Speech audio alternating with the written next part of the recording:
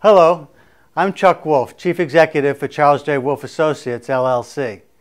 As a motivational speaker and a leadership consultant and executive coach and trainer, I often work with very successful people and their companies. Since many can't afford a professional, I volunteer to host a radio talk show called The Emotion Roadmap, Take the Wheel and Control How You Feel, on a nonprofit community radio station in Bridgeport, Connecticut, WPKN. My reason for doing the show is to share with as many people as possible this wonderful process for helping people manage their own emotions and their relationships with others. My goal is for everyone listening to learn to use the Emotion Roadmap to make life better. As you listen to me, help others, I hope you are also learning. As a Simsbury resident, I'm delighted to be able to make the show available through Simsbury TV.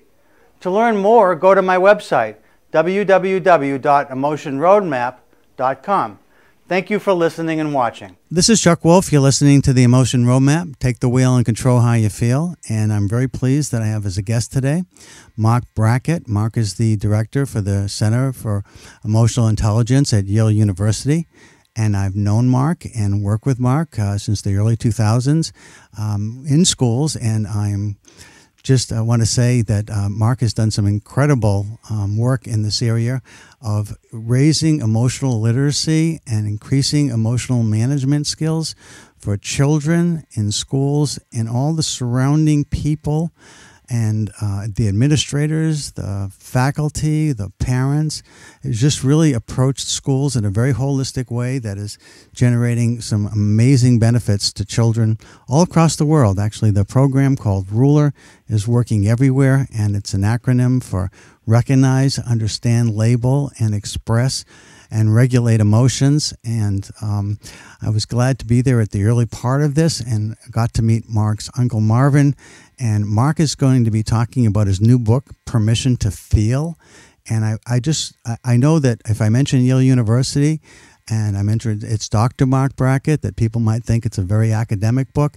I have to say that in reading it, I thought it was wonderful, easily accessible, really beneficial to everybody and anybody that might want to pick it up. It isn't just about schools. It's really about helping everybody become much better at being more emotionally intelligent. And in my own show, those of you that are regular listeners, you know that one of the things that I really hope to create through this work and this emotion roadmap is the whole way that we manage and we work with people and we talk to people and we relate to people. Because I think that on our planet we have some really challenging situations that all of us face. And one of the things that's a message for me is I really think that if we can help people to create more inner peace by helping them to deal with their own struggles with emotion management and helping them to learn how to regulate their emotions more effectively. And again, Marc's book has a wonderful list of ideas and techniques for doing that. And I think if we create more inner peace for all of us, that we have a better chance of really experiencing world peace. And while I have big goals, I thought it was really interesting, Marc, that at the end of your book, I think it was a third grade student who said what he hopes happens as a result of RULER is we get world peace. And that was very consistent with the message that I give out on my show. So I wanted to thank you for taking the time to talk with us about your book. And I thought I know you're very proud, and I'm sure your uncle would be very proud of you today about what you've been able to accomplish with what the two of you dreamed about, and he was so amazingly helpful to you in your early years. I thought maybe we could start by talking about your Uncle Marvin a little bit and how this all got started. Sure. Well, thanks for having me, Chuck, and I appreciate the time. I was a kid who was challenged in many areas. As I revealed in my book, I was abused as a child that I didn't disclose until I was almost a teenager, because I was threatened, that if I shared, I would be in trouble and my family would be in trouble. So what happens to a kid who has those experiences is they shut down, right? They suppress their feelings. They eat their feelings. The list goes on. I also had two parents who loved me dearly, but they were not, they didn't go to the school of emotional intelligence. Right. So, my mom had a lot of anxiety and just really didn't know how to deal with her feelings, nor mine. And my father was a tough guy from the Bronx who basically just wanted me to be a tough guy. And so with all the challenges that I had, I suppressed my feelings and did other things that were not helpful. But luckily, by some wave of a magic wand, my Uncle Marvin stayed with us frequently during these difficult times when I got older. And he was a band leader in the Catskill Mountains by night and a teacher by day.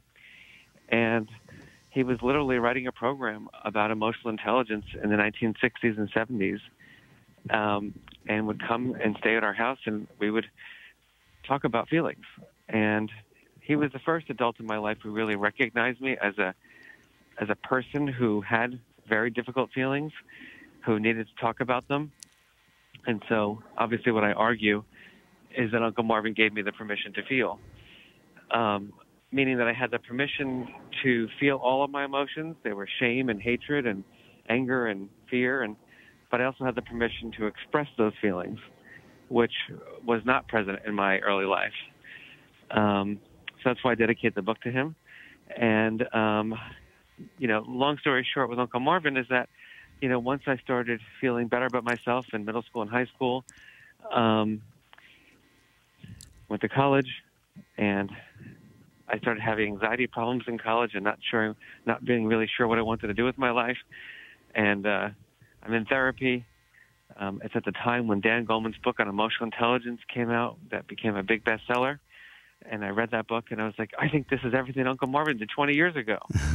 So I called my uncle, and I pulled him out of retirement. And I said, Uncle Marvin, I think we have to write a curriculum. Like, everything that you worked with me on as a child and everything that you did as a teacher, let's make it into a curriculum. And that's, we met around those times when we first started getting it published. It took us a long time to write it, a long time to get it published. But that was really the beginning of my career, which was collaborating with my uncle. And in that process, I learned about Peter Salovey and Jack Mayer, and got my doctorate with Jack, and then did a postdoc with Peter, and tested up my career now at Yale. So let me just say a little bit before you go on, Mark, just for people who don't know.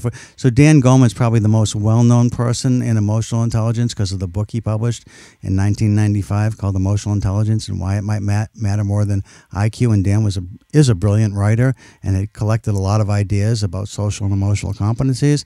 But he titled this book Emotional Intelligence. That's a different story. But the people that were the pioneers in emotional intelligence, the people that wrote that seminal article in the 1990, I guess, initially, it was Jack Mayer that Mark just mentioned, the University of New Hampshire psychologist, and Peter Salovey, who, when I first met him and started work with him, he was the department chairperson at Yale University for psychology, and since that time has got a series of internal promotions, and now he's president of Yale, and Mark works for him, I think directly, right, as the director for the center?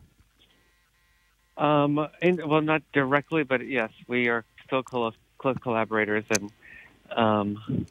we're trying to make Yale an emotionally intelligent university. So obviously we have to do that together.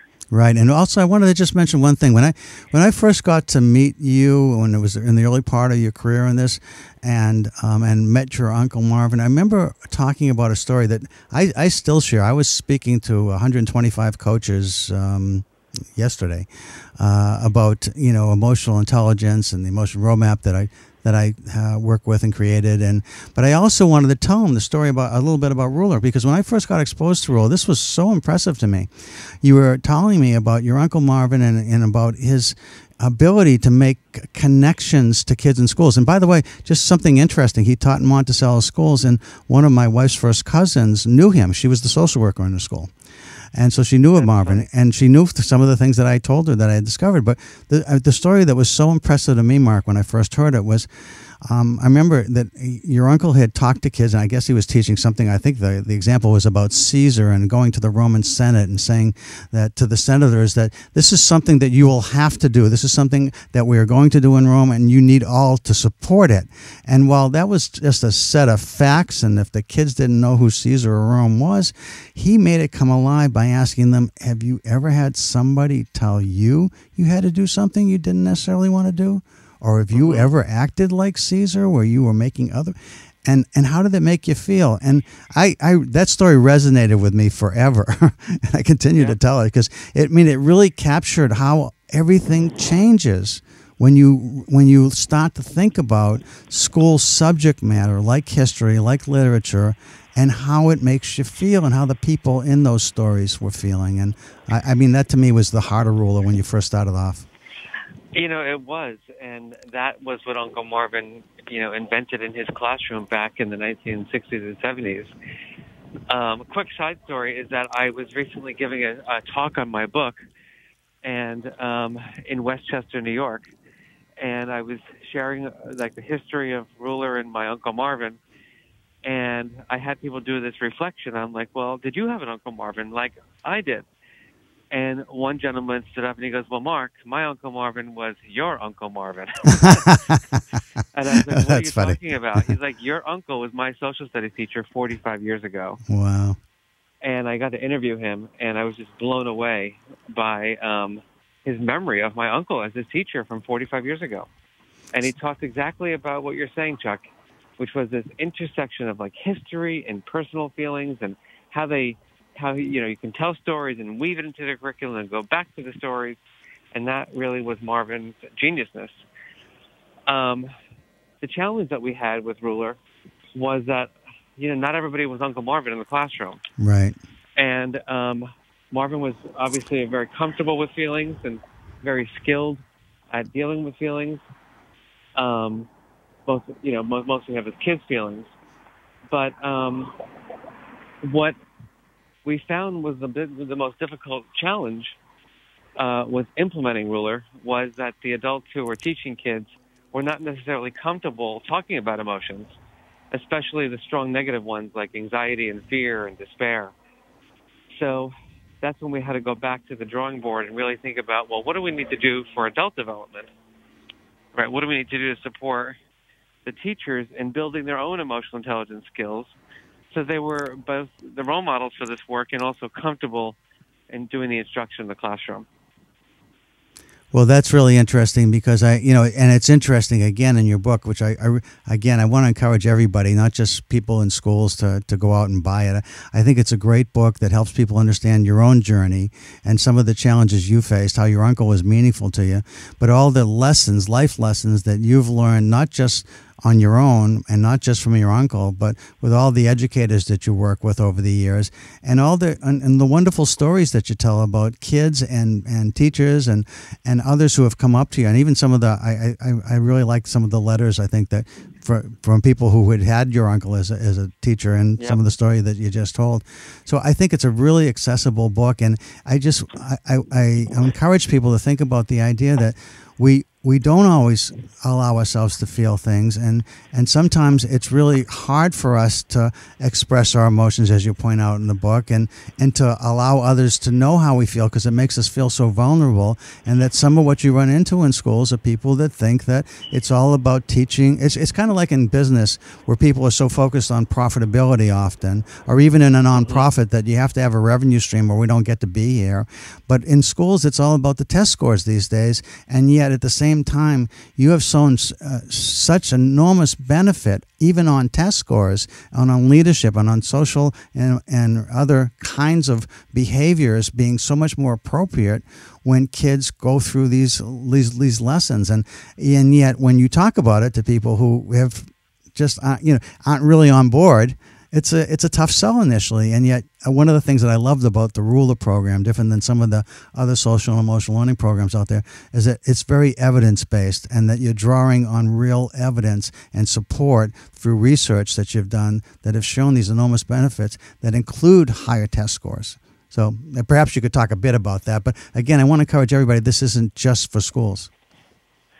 Well, I think the reason why, my book is I wrote in particular my book is because I didn't want, we've done so much work in schools and had so many great results. I wanted to make these ideas available to a larger audience. Having now done work in the corporate sector, and other with other nonprofits, I still find, because the adults who are managing and leading the companies of today have not had an adequate education in emotional intelligence, it's hard for them to implement this work. And I thought, what I could share, Chuck, is a little bit about why I call the book Permission to Feel. In addition to my story with Uncle Marvin, is that, as someone who has the privilege of running a center called the Center for Emotional Intelligence, most people were saying to me, well, why aren't you calling your book like Emotional Intelligence 5.0 or something like that? Right. Or, Emotional Intelligence, Key to Success in Life. And what I realized is that, 1990, the theory of emotional intelligence was written by Peter and Jack. 1995, Dan writes his book on emotional intelligence. Same year, the Collaborative for Academic, Social, and Emotional Learning, CASEL, is formed to help support school-based programming. 5 years later, the positive psychology movement is released, and mindfulness work is kind of going to scale. And yet here we are in 2019 with the suicide rates in our nation having gone up 28% in the last 2 decades, having anxiety disorders at all-time highs. Depression is the leading cause of disability worldwide. Bullying has not gone down in our nation's schools. Workplace and school engagement are at all-time highs. And so I question, why is it that, emotional intelligence has been in our environment for 30 years, and everybody's saying they're doing work on social and emotional learning in their schools, but yet the data are looking really bad, for our nation's youth. And I really think it has come down to the fact that we don't want to do the hard work. That this is not a piecemeal assembly, classroom kit. It really is about creating emotionally intelligent systems where leaders are modeling these skills, where teachers are developing them and modeling them, where students are building them, and where parents themselves are also learning these things. Because until then, I think that we're not going to really have the impact that we want, with these important skills.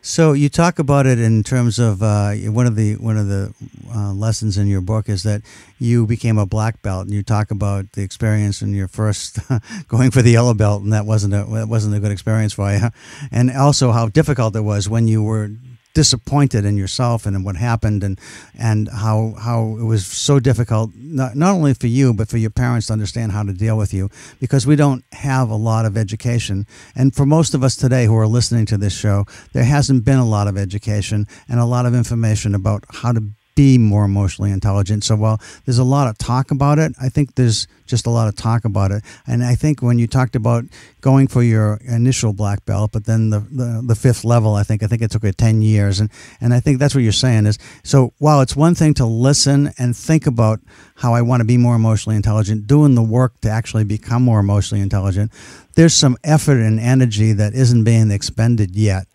And I don't know, when for a change to happen, you need a compelling vision. I think it's there, but the pressure maybe hasn't been great enough, except it is becoming great enough. And so hopefully with real clear actions, and your book's one of the clear actions, hopefully my show is too, the Emotion Roadmap, but it's also the idea that you got to be willing to do the work.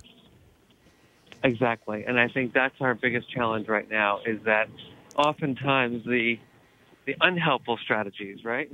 The drinking the extra alcoholic beverage, the staying in bed and not exercising, the eating junk food, the yelling, the screaming, the suppressing, the repressing, right? You don't need to get a bachelor's degree, a master's degree, or a doctorate, in how to use those strategies. Right. But, the ones that, moving away from negative self-talk and making it more positive self-talk, or, getting the right amount of sleep, or eating the right foods, or, scheduling the time to exercise. Like, that's a lot of effort.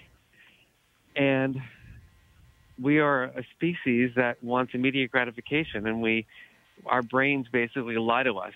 Like, even this morning, my brain was like, I'm in the Seattle public schools, in the Highline schools this week, and working with Microsoft.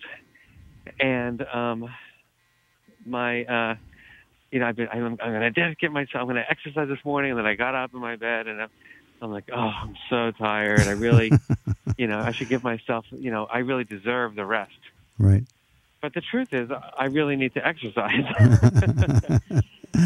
But my brain tells me, no, Mark, you're going to feel better if you just lie here in bed and do nothing. And so that's the hard part, right, is challenging ourselves, especially the thinking that we have that makes us not do the things that are best for us.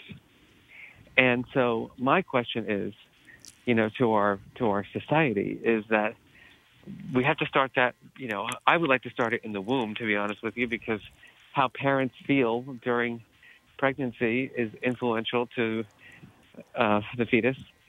And then from birth and, preschool, kindergarten, et cetera, it's a developmental pathway.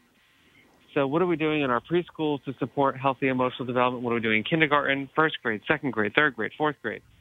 And you can imagine that just like there are requirements for a black belt, like you got to do a basic, punch for a yellow belt and a front kick and how to block a punch. But, what you get for yellow belt, blue belt, red belt are different. They're fancier, more challenging moves. Well, the same thing applies to our emotional life, right? Dealing with the complexities of middle school and reputation, and puberty, right? That alone, is so challenging. But if we were to prepare kids developmentally, for the different aspects of their life, I think we'd have a healthier society. Well, what are the things I'm encouraging people to do these days? Is a couple of thoughtful things, and again, there's lots of information, and a couple of things that you mentioned in your book are things that I encourage people to do too, which is a self-talk and sort of along the lines of the meta moment, where you stop and you think before you just react. And by the way, I thought some of your reactions that were possible that you didn't do were very funny. I just thought that it just made me laugh out loud, because sometimes when somebody challenges you and you have a comeback that would be comical but also be defeating, because it would just put the person down and also make them not think of you as the emotion scientist you want them to, right. to think of you as. But one of the things that strikes me, and as a way of helping people who are listening to this, in terms of getting more in touch with your feelings, because to me, Mark, feelings are like breathing. You don't think you're breathing, you don't think about breathing until it's labored, or you're struggling for some reason. You went up a flight of stairs, or there's something really wrong with you. And that's true about emotions too. We don't often think about them. And so when you ask yourself, how are you feeling? And I love the opening cover of your book with the mood meter and the different quadrants and all the different words that tell you whether you're in a pleasant category or unpleasant category, whether you have high energy or low energy. I think that's all great. But one of the things I've asked people to do is just take your phone and just 3 times a day, like at 10:30 and 2:30 and 7:30, and check in with yourself and just ask, how am I feeling? And is how I'm feeling helpful? And if by chance it's not, is there something more ideal to feel? Because 10:30 is a good time, because when you come in the beginning of the day, you think you know what you're going to get done and you got a list that you want to work on. By 10:30, that's not going to happen, and that other things have shown up. But it's also a good checkpoint for you to stop and kind of think about, hey, wait a minute, what's actually going on now? How am I feeling? And if it's not helpful, what would be ideal to feel? And then the same thing at 2:30, because around 2:30, you only got a couple hours left. And did you get distracted? Are you doing something that's interesting and maybe even useful, but not what you need to focus on right now? And so it's sort of a checkpoint there too, to ask yourself, how am I feeling? Why am I feeling this way? How do I want to feel? And then finally at 7:30, it's like when you're home, are you really home? Do you really feel like you're present? These are the people you say you love and care about. Are you feeling loving and caring? And if you're not feeling the way you want to feel, what can you do about it? And do it for 2 weeks and just see what you learn, just to understand what's actually going on with your life in terms of feelings, so that when you talk to people about their feelings and about being more emotionally intelligent, they get something to think about, because they don't normally, is what I find. They're really sort of lost when I ask them about how are they feeling, or is what you're feeling helpful, until we have a conversation about it. Well, exactly. And I think that we're not, especially these days when we're, on our cell phones, 10 hours a day, we're running in and out of meetings, we're busy, we're late, the traffic is terrible. How often, does a parent, does a teacher, does a manager in a company, before meetings, take a breath and say, all right, wait, how am I feeling about what just happened? And is that feeling going to be helpful for the next topic that I'm going to be working on? And if not, what's my strategy to shift? Right. I don't think people do that kind of self-reflection around feeling. Just go, go, go, go, go. I encourage people to think of any conversation that's going to be challenging, whether it's a performance review or just a situation with potential conflict, to think about them in three parts. Like there's a beginning, a middle, and an end. And the beginning is you're setting the tone, and how do you want to feel in the beginning? What tone do you want to set? What do you want the other person to feel? And in the middle, when you've got the tough stuff that you need to talk about, how does the feelings change to being more focused and more intently aware of how your words are actually coming across and being received by the other party, both ways? And then finally, at the end, do you feel respected and do you feel appreciated? And are you both walking out feeling grateful for a really, I mean, how do you plan for that? And how do you not be better by thinking about and planning emotionally how you want to experience these conversations? And I think that your book is incredibly helpful for that. Yeah, I appreciate that. And thank you. And I couldn't agree more. I just think that we have not been trained to think about feeling as being central to our human experience. The historical reasons, for feelings were they were, the perceptions were they're idiosyncratic, their noise. As Peter Salovey shared with me once in an interview, he said, we used to not measure it and we thought it was the error in research. But now we realize actually it's the variance that actually predicts important outcomes. It's a very different perspective. Say more about that, if you could. Yeah, so meaning that like earlier on, emotions were not seen as experiences that could be easily measured. So what would happen is that we would just ignore that information because, right, behavior, you could measure behavior, but you couldn't measure feeling because that was in the brain, and people didn't know how to access the brain back then. And then the other, and go ahead, and then you take in some philosophies around, right, the goal is to be stoic, to be still, to be measured. Right.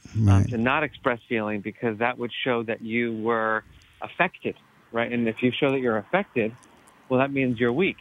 It's like when, I can't tell you, because of my book, I'm getting a lot of emails, and because of public, on a book tour right now, and people come up to me and they're like, I can't believe how vulnerable you are, sharing about your abuse and sharing about your bullying and how you were like a C&D student, and I had one father come up to me. He said, I would never, ever, let my kid know about my own bullying as a child because then my child would think I was weak. And then I said to this father, well, what about if your kid is being bullied right now and somehow or another, the nonverbal behavior and your actions are basically sending a signal to your son, that he should not tell you? How would that make you feel? And, so sometimes we have to just challenge these historical views that emotions make us weak. And actually, what this parent realizes that, you're right. Maybe I'm missing out on a lot of important information about my child's life that could make my child healthier and happier. Well, that's, it's interesting about what you said in there. Another thing that struck me, by the way, that was unusual and I hadn't really thought about and didn't know in reading your book and learned from reading your book was that this idea of also just simply labeling what's happening actually has an effect that helps you to manage what's happening, which most people, I think you even wrote this, that you wouldn't think maybe that it would have an impact in helping you to manage that emotion, but the fact that you can actually label it. Because I think, when you go to the doctor and he says, where are you feeling pain or how much pain are you feeling? We don't have a lot of language for that either.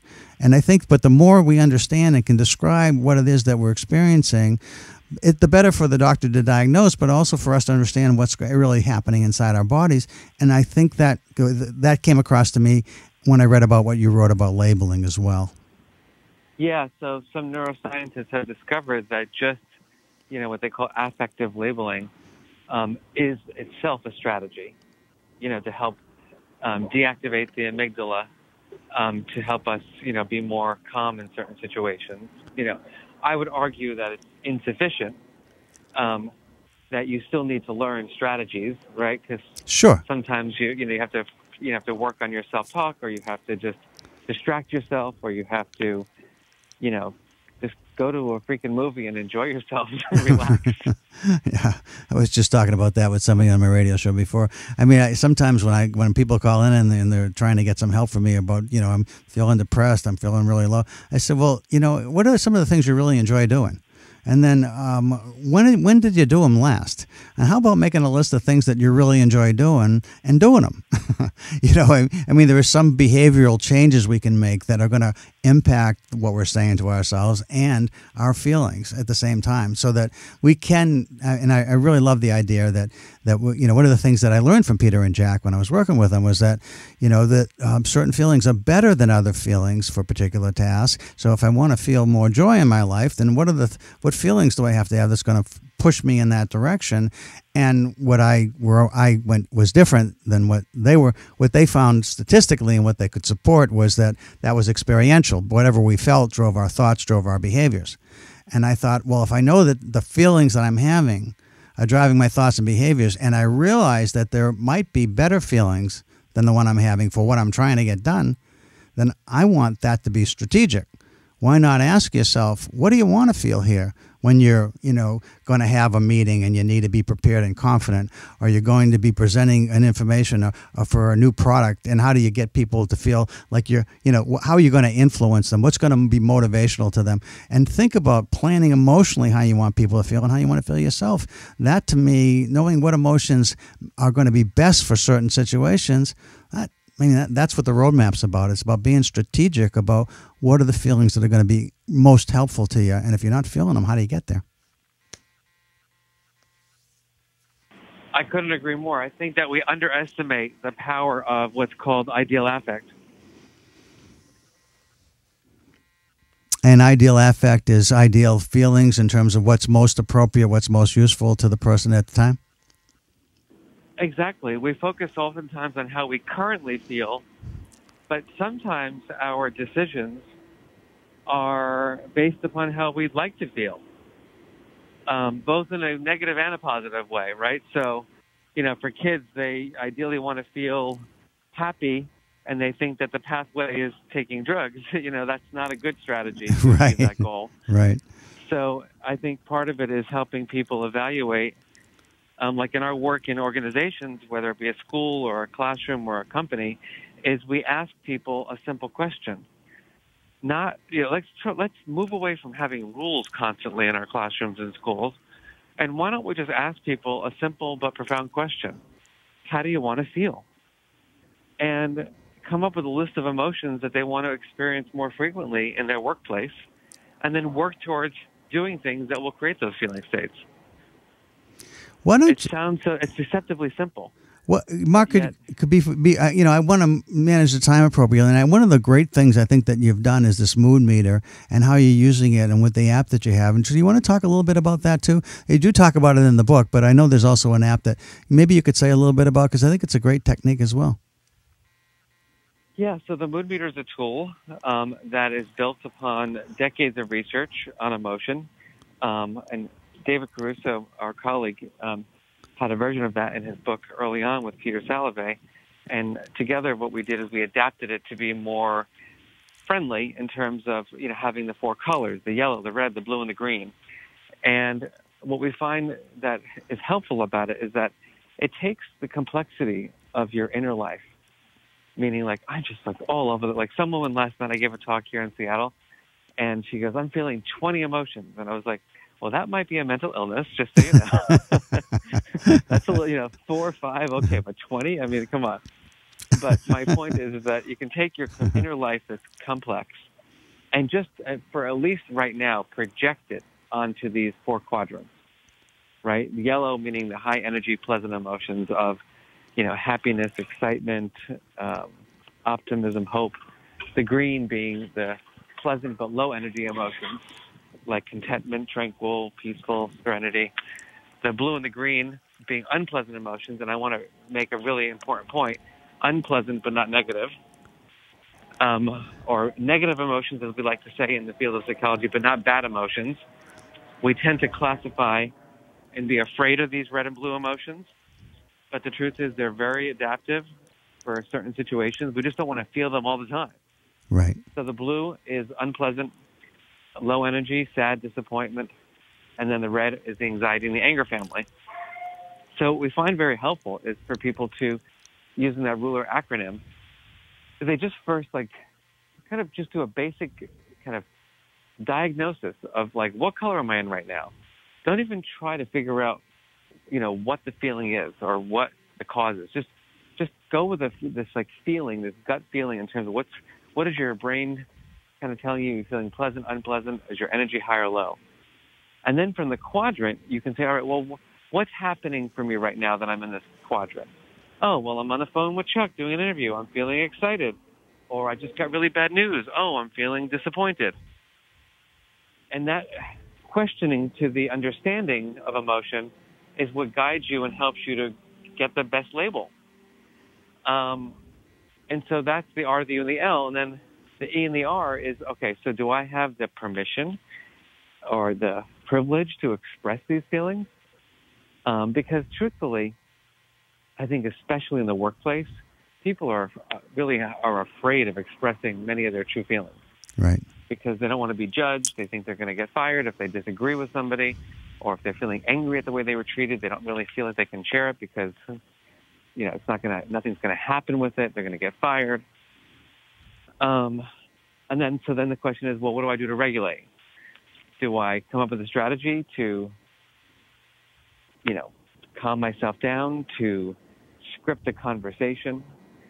So that's how we take the mood meter and we really apply the skills, the ruler skills to it as a way of helping people develop, the full range of skills from just basic recognition to labeling to regulating.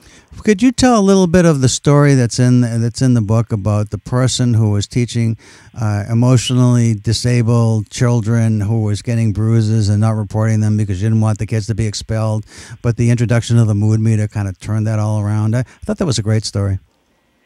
Yeah, well, it's an example of why, this is a school where it was always about crisis intervention, which obviously is necessary in some situations.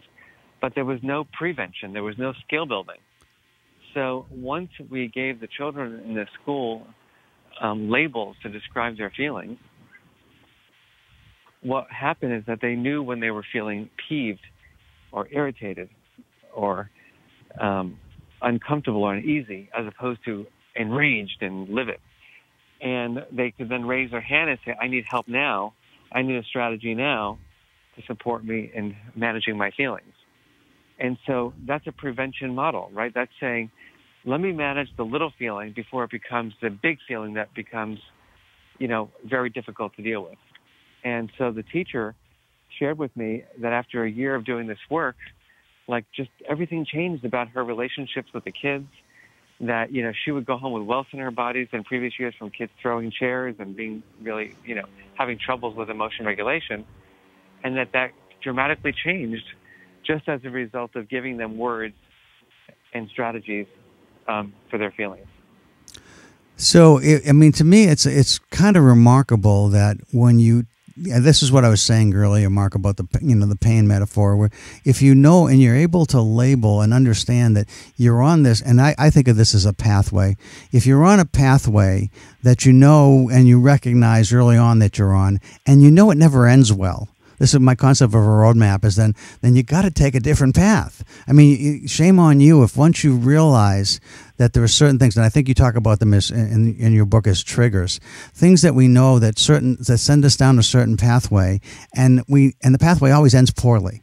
And yet we're on it, and we're going really fast on it, and a piece of us sort of knows it's wrong, but here we go and we crash and burn again. And yet if you can catch that early on, which sounds like what's happening with the mood meter with these kids in this classroom, is recognizing, hey, we're starting to be at the beginning of the path, but once we know we're on it, we're able to talk about it and deal with it in a much more effective manner than in the past where we just crashed and burned at the end. That's exactly right. That language is power and strategies are empowering, so that we have, control over our feelings. And, when I was a kid, because I'm I think, more genetically, biologically prone to be anxious, and I was in very horrific situations that were activating for me, all I did was act out and cry and scream and do whatever I was doing. And I didn't know there were strategies. Like, no one ever taught me, like, to change the way I think right. or challenge my thinking. No one taught me to take, slow, deep breaths to help me, calm my nervous system. No one told me that, like, having a caring, loving adult just sit with you and have a conversation was going to help me, deal with my feelings.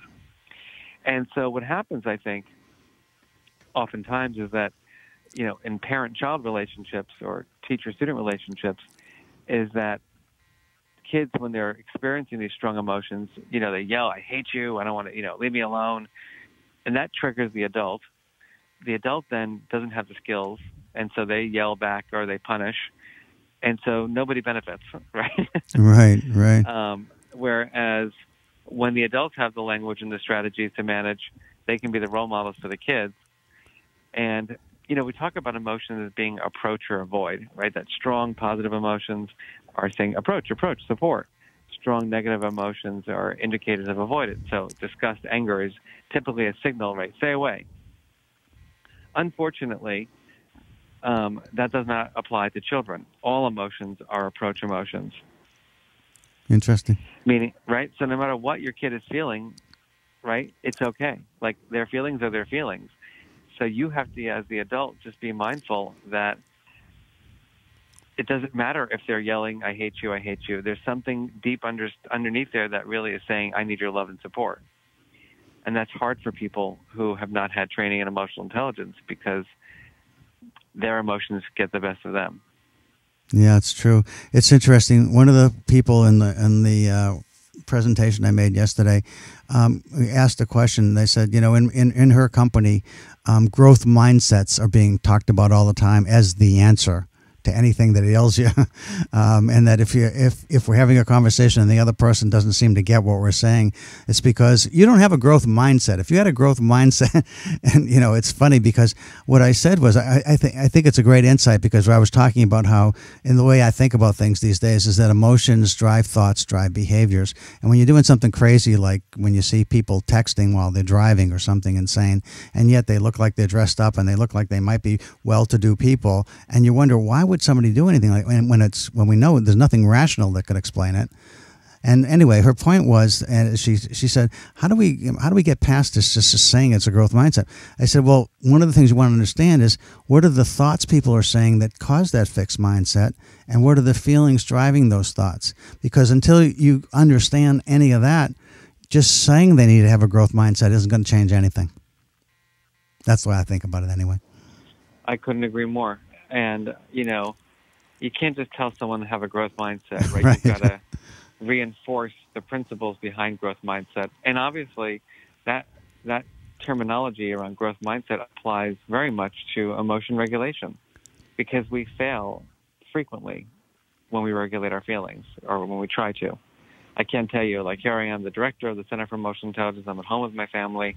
I get activated and I start, like, losing it. And even in the moment when I'm, like, losing it, I'm like, Mark, you know all these strategies. And I say to myself, yeah, I know them, but I'm not going to use them now.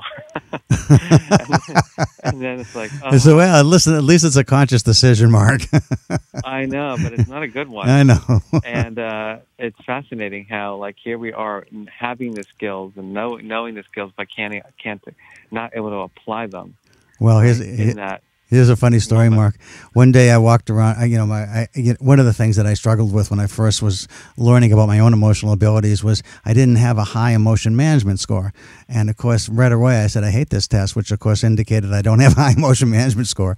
But one of the things that I did was I learned from that, and I tried to understand if this was true, where might it show up? And where I recognized that I had struggled at times is when something internally with my family isn't working.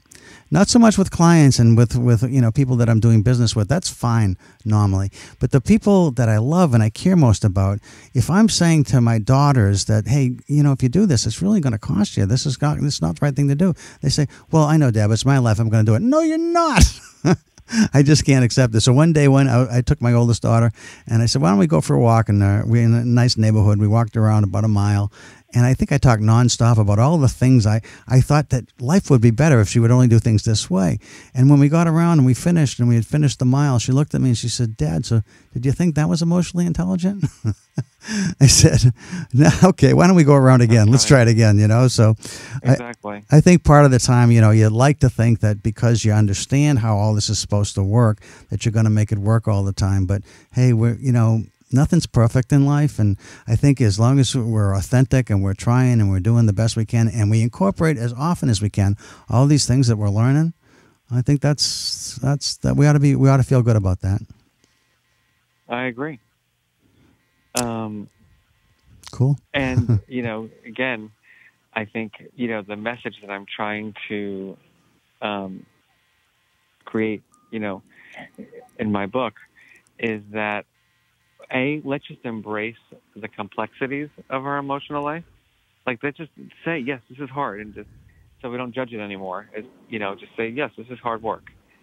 Let's acknowledge that systemic models are going to have greater impact than piecemeal models, right? Developing an emotionally intelligent family is better than sending your kid, right, to an emotion counselor. Right, right, sure. And same thing applies to schools, right? If we're going to try to have a kid develop the skills of emotional intelligence, then the adults who are surrounding that kid, have to be learning them and applying them. And then I think the complexity piece coupled with the systemic piece gives us the permission to fail, to forgive, to apologize, to repair, and recognize that this is life's work.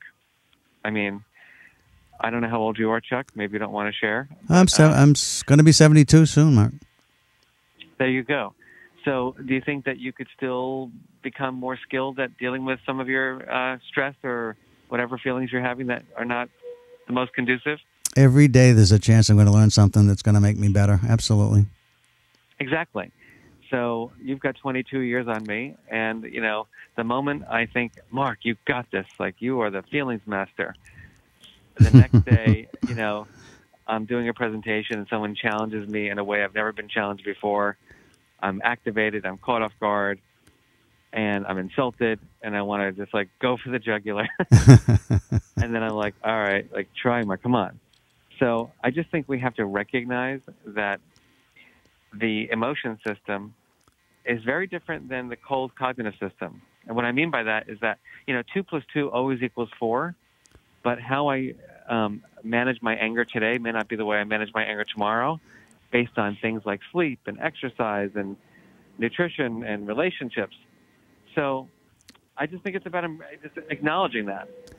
Right, and I think your point about sometimes something triggers you that you haven't really been triggered by before, so you didn't know how to prepare for it, and so you don't necessarily handle it as well as you'd like. And if you drive yourself nuts by being a perfectionist, it just only it kind of builds on itself and just causes you to go to a downward spiral.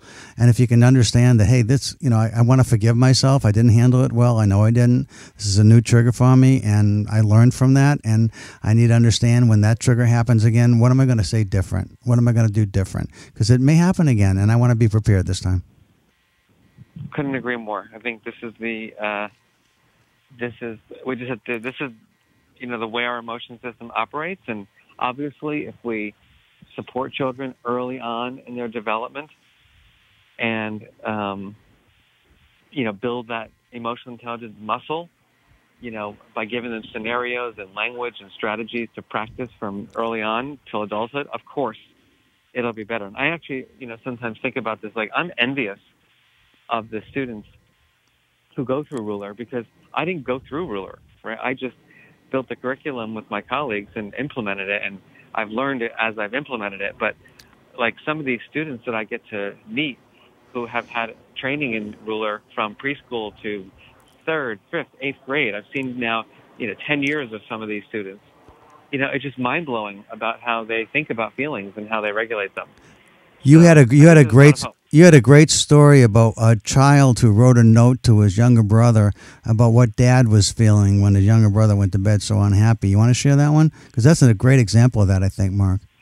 Yeah, so this was a parent who was being activated by they had 2 children, and the one kid really activated the kid and the kid was sent to his room, and the kid was crying and screaming, and the other older brother was in a school that used ruler, and he wrote his little brother a note, about how he could take a breath and how he could do this, and he gave him an idea, like, Daddy just had a bad morning. And, then the parent found that note, and was just blown away. Here I was, this father who was dysregulated, and there I am having a child, a 7-year-old son who is now helping my other son regulate, his emotions. That's a wake-up call for, a parent. Yeah, and the dad. I think you said they were even schooled in ruler. They had some exposure to it, but actually see their older son, use it to help the younger child deal with dad who was out of control a bit. I think that was a great story. Yeah, and it's amazing. I was just recently giving another talk, and a mom came up to me, and she said, she was taking her son to the dentist. And I think he was in 2nd grade. And he was saying, Mommy, I'm really nervous. I don't want to go. I'm scared. And the mom was like, not really sure what to do, but she had just read my book. And she said, well, honey, what would you tell your best friend, Johnny, who was going to the dentist and feeling anxious? And he said, well, I would tell him, don't worry. It's going to be okay. And, all these different fun things he would say to him. And then his mom said to her son, so, honey, maybe you could try those strategies for yourself. And then the son said to his mother, he goes, Mom, you're a genius. And, I just love that story because, the mom was caught, would have been 2 weeks earlier before learning about these skills. Like, she would have been nervous for her son because her son was nervous about going to the dentist. She'd probably tell him to calm down or to say it's going to be okay. But you can't tell someone it's going to be okay, right? Right. But having him come up with the strategies for himself is, what this work is all about. Because as he was coming up with what he would suggest to a friend, he was really creating a suggestion for himself. That that's that University of Michigan strategy, right? For third person coaching yourself. I saw Ethan talk about that one time, and I've tried that a few times.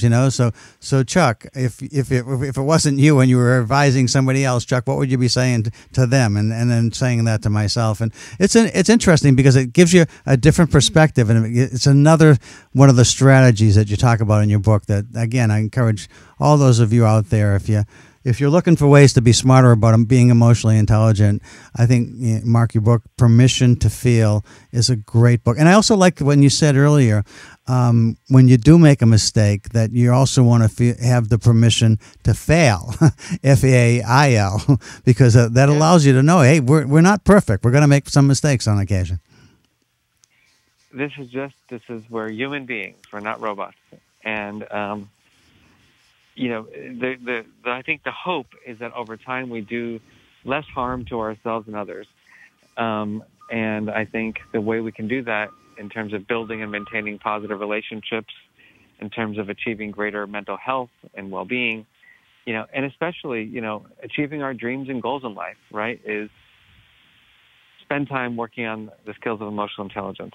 That's great. That has been, one of the major contributions to the field and also to my own development.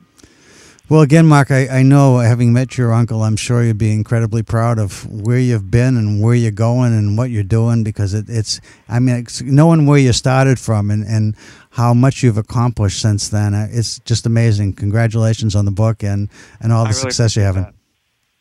Thank you so much, Chuck. It was great to talk with you. Okay, you too. Have a good rest of your day, Marc. Take care now. Bye-bye. Bye-bye.